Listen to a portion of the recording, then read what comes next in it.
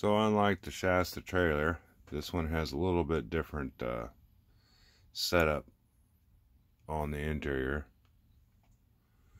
First you have to take off the bottom plate, which this is backwards. I just grabbed it, and that doesn't have really much of anything. And then you come to this part here, which is an interior part, but that just lifts right up like so. Give you a little visualization on it. For such a long trailer, it sure is a compact area, but it's just the kitchen part for right now. I'm going to figure out where to best put this light in here, that it will be optimal. Now, looking in here, you can see the back part, which is the bed, the berth. Of course, I don't have a light on, but you can get a good idea of what it looks like. There's those little pieces right there. Now that's for, I think that's just gluing the roof into the top. So I think I'll just do like I did before and just put the light at the top, right in the center of the roof. It seemed to be work the best, and then I can route it across the cabinet and do that kind of deal. Now last time what I did was I notched this out, and it seemed to work pretty good. I might put the light in the back, because see, you're going to be looking at it from the door side, and that's the door side, so you want it shining back. So yeah, I think that's what I'm going to do. Okay, so far got the little LED 1.8 millimeter light in there. Just put it against this post. I'm just going to come straight up.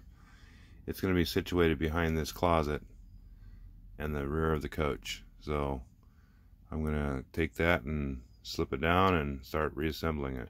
Now with the interior back in place, we're going to take this and we're going to put it through that tiny little hole you can see right there, and forward of the screw post and rear of the tire, through that little tiny hole there. I wanted to come through the wheel well, but I just figured just a straight down shot would do for me. Okay, finally got it through the hole. It's not that easy without a little bit of trouble. And then we'll just put it all back together. Okay, we've got it all back together except for the screw tightening. One thing you don't want to forget is the door. The door, part of it secures in the plastic, so you don't want to forget that. Otherwise you're really you have to take it back apart basically. But I'm going to try to do this with one hand. I don't know if I'm going to be successful or not, but I'll try.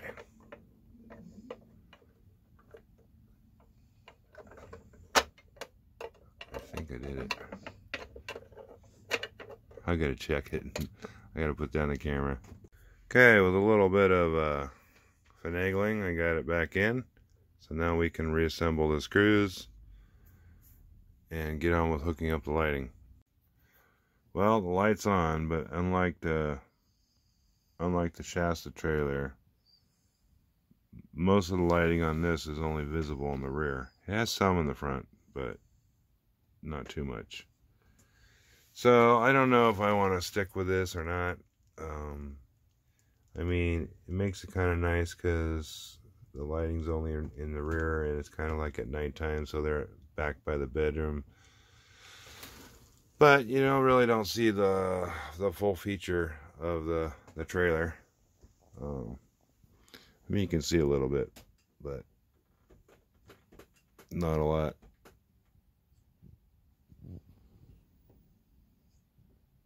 But it's a nice accent lighting. I might just go with it. What the hey, right? More just ambient lighting. And you pretty much see it from this side on the shelf, because I'm going to have it come out from the wall, parallel to the wall, and then have the awning in place. I'll put the awning in just a second. So this is how you'll be looking at it from on the shelf. Actually downward a little bit, because it's higher up on the shelf. So it's a nice little accent. It's not, you know, it's not too bright. I think the Shasta trailer is a lot more brighter than I intended. This is just a lot more subtle lighting. Brighter in the back, of course. But, yeah, I think I'll just go with this. Let's see how this works. Now I gotta wire up the wiring harness to wire all the lights together. Okay, thanks for watching.